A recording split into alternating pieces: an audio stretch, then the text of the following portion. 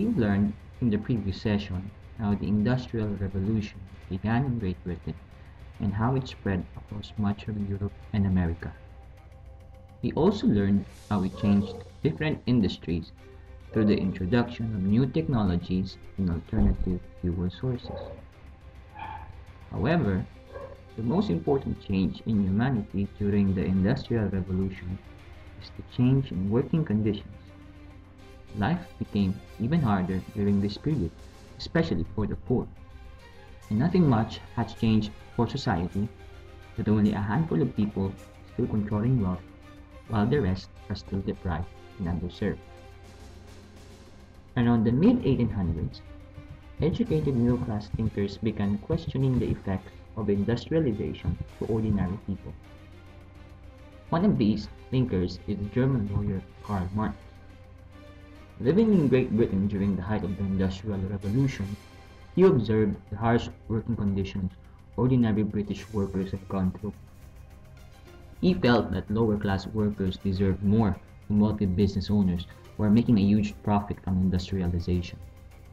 However, with the business owners and the government working together, he felt that there is a slim chance that the poor can have a better standard of living under the current capitalist economic system. For Marx, the only way for true social equality to rise is to destroy capitalism, and he believed that the only way to do so is for the lower class to overthrow the government and seize the factors of production, land, labor, and capital from the wealthy few. By taking control of these factors of production, the lower class can now distribute wealth fairly and accordingly. He called this new system of distributing wealth equally as socialism. Under the new system, the society would change from its unequal and unfair structure to a classless society, since people all have the same share of the nation's wealth. Under this new social structure, there will be no need for a state or government, where everybody will live equally, peacefully, and harmoniously. A society which he calls a communist society. Marx expressed his beliefs through his books Das Kapital and the Communist Manifesto, which were published all throughout Europe. This exposed other educated middle-class thinkers to the ideas of socialism and communism, and encouraged them to establish these systems in their respective countries.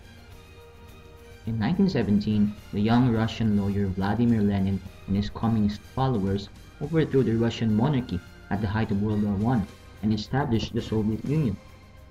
In 1949, after a bloody civil war against the Chinese nationalists, the Communist Party of China, led by Mao Zedong, established the People's Republic of China. However, it wasn't just lower-class workers and middle-class thinkers who voiced their discontent during the Industrial Revolution.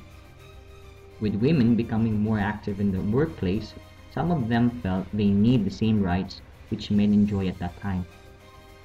Women activists such as Lydia Becker and Emmeline Pankhurst demanded that women should be given suffrage, or the right to vote and participate in politics.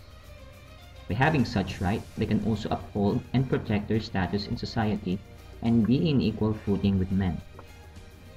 These activists banded together to form the Suffragettes, or women's groups campaigning for the right to vote. These suffragettes emerged in Great Britain and the United States during the early 1900s, and after much campaigning, the respective governments of these countries granted their women the right to vote.